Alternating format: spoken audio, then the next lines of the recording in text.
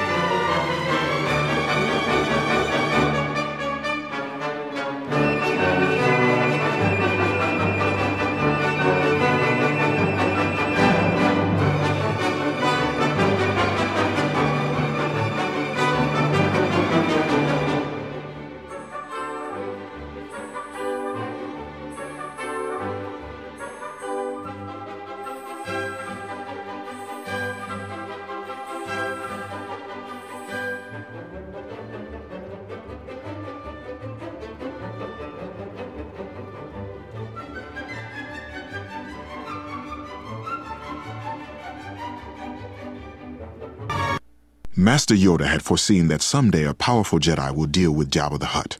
But for now, we must maintain a working relationship with his ilk.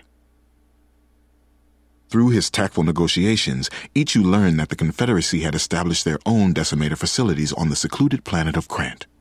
That would become his next destination. The signs were all there. Why didn't I see them? Was I so blind to our purpose that I let it get in the way of better judgment? By now, I was beginning to suspect that Ichu was letting his emotions get the better of him. Emotions that could very well lead him to the dark side.